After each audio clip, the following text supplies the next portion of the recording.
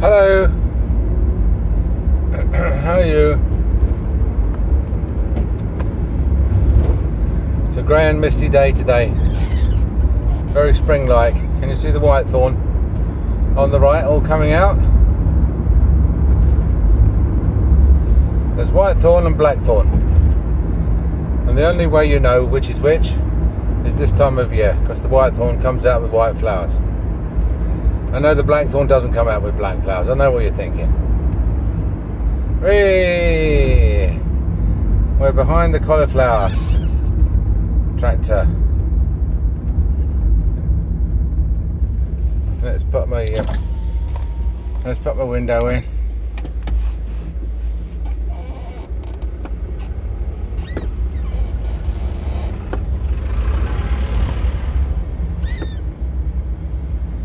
He'll be turning left in a minute. So how are you anyway? Everything going well? It's another lovely day in paradise. It's a Friday. I think I'm only working Friday morning. I had the day off yesterday. Do you know, I've noticed something, that when you're working, the phone rings off the wall. If you're not working, if you've got the day off, then you might get one phone call all day. It's almost like the collective consciousness knows that you're not open, you're doing admin. So,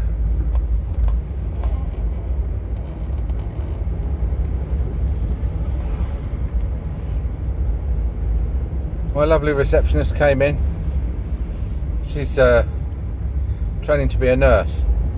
My nurse has got a couple of weeks off, so the receptionist is doing nursing, and so we're keeping it simple, but you know, we're not keeping it that simple. I think we've got a molar root filling coming in today, which is basically like 3 incisor root fillings, isn't it? And I think she's even putting an implant in next week, but she's doing really well. And then what happens is after we've done the treatment, she clears up and sterilises while I answer the phones. So all in all, you know, it works pretty well. I've worked single-handedly before. It is possible to work with one assistant who's both assistant in the surgery and reception, and works on reception. But there he goes. So it's worth pootling along behind him for a little bit. Or is he just pulling over? Ah, he's indicating left and turning right.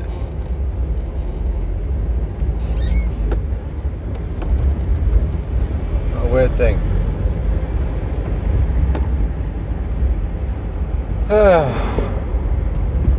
But when you get busy, you know, when you get to the point where you're busy, you need a receptionist, a nurse, and a part-time hygienist, probably.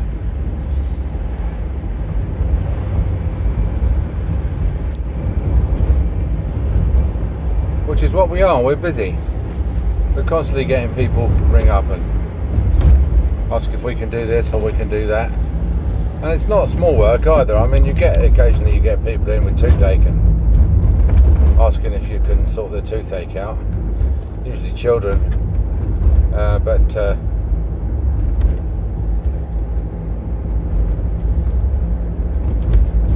for the most part, if the adults ring up, it's because they want a bridge or an implant or something. You know, something catastrophic's happened to their teeth.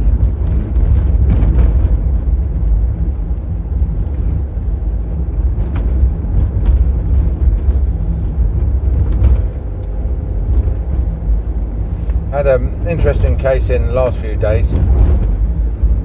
She started off unusual because she rang up and asked if we were taking on any new private patients, which is odd because you know, they say, "Oh, are you taking on any new NHS patients?" Is the usual question. But "Oh, taking on any new private patients?" "Yes, we are." "Oh, right. In that case, so where are you? We'll come in and we'll make an appointment." And I said, "Well, You know, the days of just dropping into a dental surgery to make an appointment are gone. I said, we'll send you a text. In the text is a link. Click on the link, pop your details in, we'll make you an appointment. Well, if it's all the same to you, we'd rather come in and just have a chat. Now, the problem with this approach is, while it's very nice to appear very friendly and say, yes, by all means, come in, I'll take you on a tour of the steriliser, etc., etc. You know that if someone comes in, they're going to be an absolute minimum of half an hour explaining to you what their problem is, and having already told them that you can't do them a checkup on the spot, then they're going to be asking you all sorts of questions about their treatment and how much it's going to cost, you know, how much is this going to cost, how much is a denture option going to cost, how much is an implant option going to cost, and you can't give them any of these things. And it's the funny thing about these questions is that they ask them 2 or 3 times. So, for example, you say, well, you know, I need a crown. How much is a crown going to cost? Well, it depends on what type of crown, you know. Okay, yes, well, it fits over the top of the tooth. How much will one of those cost? Yeah. So I can't tell you without seeing you. And it doesn't get any less annoying whether this conversation is over the phone or face to face. So it was one of those conversations, and you know, peppered with a ton of other stuff like, oh, how long have you worked here? How was this surgery? How did it come about? Where did you qualify? Blah blah blah. You know. Turns out this woman had a Barney with her existing private dentist who she'd been with for about 12 years, and who had done an all-on-4 upper full, but had problems with the implants dropping out. You know, almost certainly because they had ignored the first rule of implants, which is that you don't do them on anyone who needs them. In other words, if someone can't brush their teeth properly and lose all their teeth, then you shouldn't do implants on them, because they won't brush their implants properly and they'll lose all their implants. But someone who brushes their implants properly and can have implants will also be brushing their teeth properly, therefore they won't need implants, right? Okay. So, I'm talking to the author of Catch-22 here. So, anyway, we had this half-hour conversation, which led to them making an appointment to come in for a checkup, and wanted to know exactly how much the checkup was and what it included. And then I said, I need to, rather than x-ray you twice, it'd be nice if we could get the x-rays off your previous dentist. And they were in agreement with that. And you know, so we put in I asked her if she could, because under subject access requests, data protection, she's entitled to her medical records from this dentist, which includes her notes and her x-rays and everything. And all she has to do is ask for it, and if it's the first request, then it's free of charge. But then she then rang me back and said that the dentist had requested that we request the records, that they couldn't release them unless we requested them, which is not true. In the old days, if you wanted the records from a previous patient, you would write to the dentist and say, look, can you send me the records? And the dentist would then, if they could, would send you the records. Bearing in mind, in those days, the records were all paper-based, and so it was very much more difficult to send a cardboard sleeve than it was to, you know, especially seeing as you needed to retain the cardboard sleeve yourself.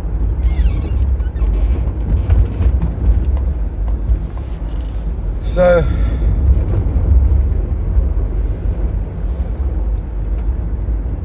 I thought, okay, I'll give this last dentist a ring, because there was some funny thing going on about, you know, I've had implants. Well, have you still got implants? Well, I don't. I think they've fallen out. I think they've fallen out. Okay. And have you got a list of your tablets? No. You know, so there's a lot of gaps in this. So I rang the dentist anyway, cut a long story short, and you know, this dentist did the usual. I've got Mrs. So-and-so here. You know, she's come to me from you, which is, you know, like, it's not a boasting thing. It's just like we don't ring up to say, oh, you know, you fucked it up.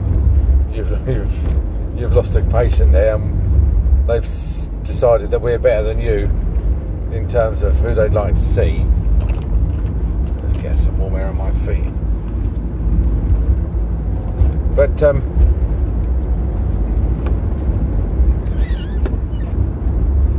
no, because quite often the dentist is quite keen to see the back of that patient, you see.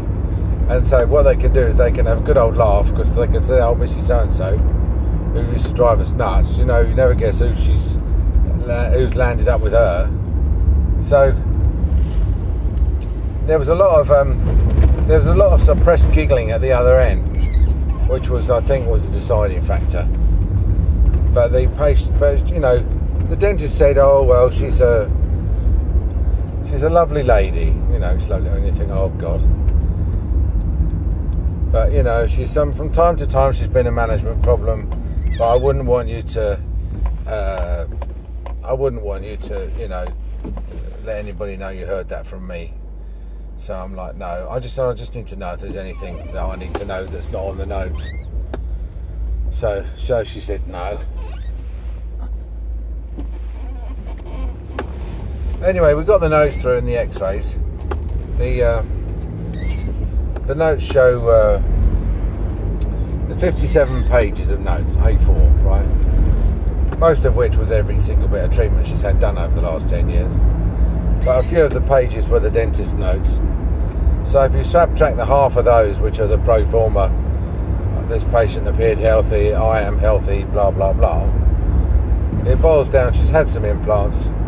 She's had some problems with implants, the health of them, although at least 2 or 3 of them are still there. And she had this crown break off at gum level. She insisted, even though they offered her a crown prep appointment the next day, she insisted on having this crown stuck back on, although she doesn't know how long it's going to last. And then in the meantime, she said all the fees shot up, although I can't see any evidence that the fees shot up. All I can see is the evidence that she was charged 30 quid to put this crown back on, which, when she said she was going elsewhere, they refunded.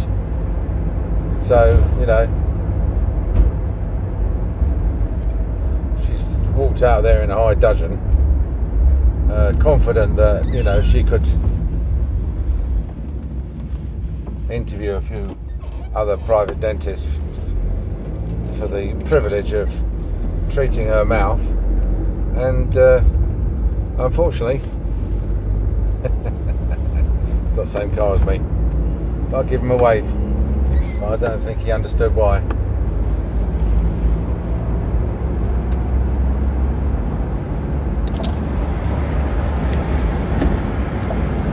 So, anyway, from a clinical point of view, well, it's very clear to me that this is a complex, multidisciplinary restorative case, because it involves implants, failing implants, implants placed by someone else, prosthetics, and complex restorative, because she's only got, as far as I can see, 4 teeth left, lower 2, 1, 1, 2, and the crown of which is broken, and she was quoted a price and has already said that's too expensive. Could she get a discount?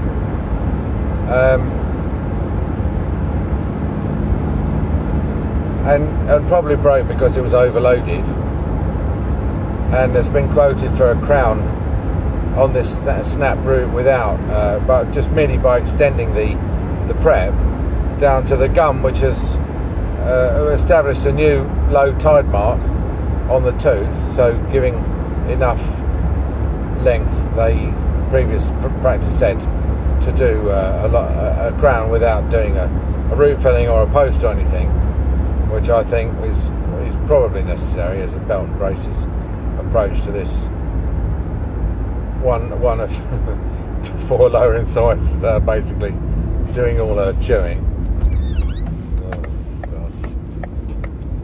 So I wrote her a letter and said, I'm sorry, this is we're a single-handed practice, and this is a complex, multidisciplinary, advanced restorative case. And gave her the names and phone numbers of about 5 local multi-surgery practices that would be in the market for dealing with this sort of thing. And I've got the sort of incomes concomitant with preserving their mental health during these sort of cases. So she gets 2 emails, having said that they're not that literate in terms of IT, which I think may be another reason why they came in and wanted to have a chat, although not at all the main reason, I don't think. But anyway, of course, they get the cancellation for the appointment first, and then ring me up to ask why it's been cancelled. Having rung me up several times to ask me why it was taking so long, and if she could come in earlier, then she would, which is a habit I see from her notes that she got into with her old practice also. Ringing them up and asking if she could be seen sooner. She could be jumped up the waiting list. And also some mention of dementia in the previous notes, which was something that certainly wasn't mentioned to us in our medical history that we did at the time when we clocked her in. And I said to her, look, there's another email there explaining everything. Now, bearing in mind this is 6 o'clock in the evening, I'm in the middle of my tea, and she's like, oh, can you wait on the phone until I find this other email? And after waiting for about a minute, I said, look, seeing as it is 6 o'clock in the evening, do you mind awfully looking for it without keeping me hanging on the phone? And she was like, oh, okay then. And I said, look, if you want to get in touch tomorrow. So I don't know about having dodged a bullet there. I think we dodged a bloody howitzer shell. But it's always regretful,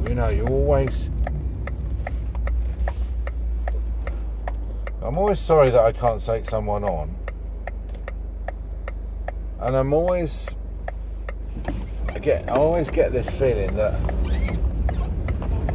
I probably could have done it, I probably could have taken her on, and I could have achieved something that the previous dentists have not achieved. Now, in other words, get her to look after her implants, or convince her that she needed a post crown or something. But you have to be very careful about that, because it's every dentist has this, This is the emotion that when a patient comes to you from another dentist and says, look, can you have a quick look at this root treatment that I've just had done? What do you think of it? It's the emotion that leads you to say, oh yeah, they've done a bad job, I could have done a much better job than that, the root treatment's touching your sinus and all that crap, which just doesn't get anyone anywhere, except gets the patient perhaps a payout, or it's the hubris that leads you to say, if someone's had a root treatment done and it's not, say, fully filled, or there's no radio opaque filler, doesn't go to the tip, what the apparent tip, the radiological tip, and there's some evidence of bone loss, it leads you to say, yeah, well, we could probably redo that and see if we can't improve upon that a bit, and then running into the same problems that the previous dentist ran into. Like the patient's got a high gag, Perhaps they can't tolerate rubber dam. Perhaps they can't. They've got a small mouth, you know, they're limited opening. Perhaps they can only open their mouth for 10 minutes and then they start to shake or want to rinse out or develop a nervous cough or something, or there's some internal bifurcation that stops the instrument going down, or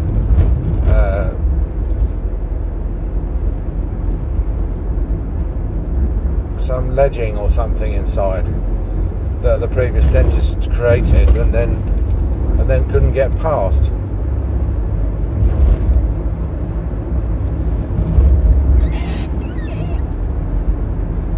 So that emotion, you have to just abolish that emotion. You just have to just be humble and say, you know, I can't. There's no easy win here for me, you know, and it has to be an easy win. You know, you don't want to be doing stuff all your life that's where you're on the bleeding edge of success or failure.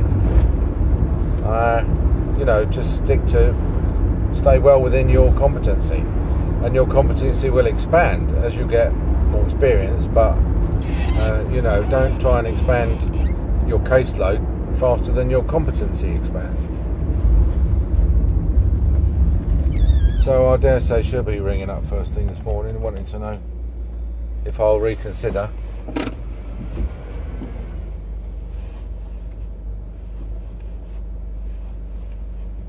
That's it. That's what we need. We need you to turn right. And that stops the traffic coming across the roundabout.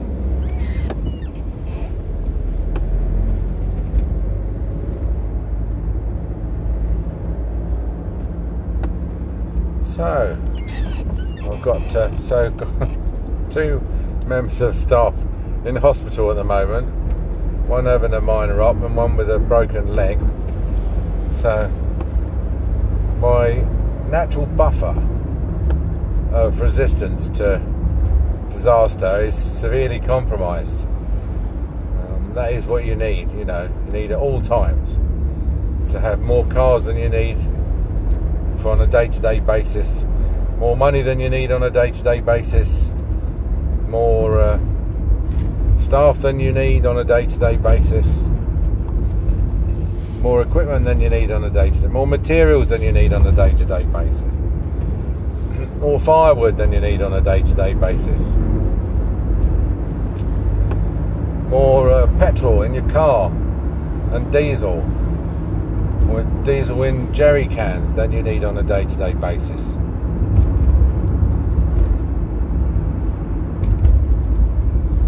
More income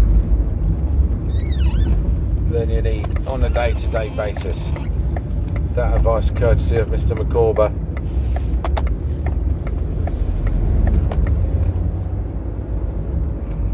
And you need to arrive earlier than you need to on a day-to-day basis, so that people don't nick your parking spots. Not that we have any parking spots here, but they're mowing the hedge today. So, oh dear, up you get. Is he alright? Yeah, he's alright.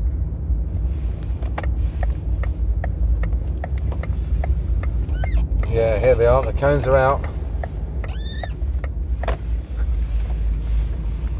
So, we lucky few,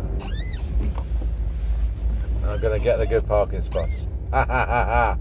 Early bird, blah blah blah.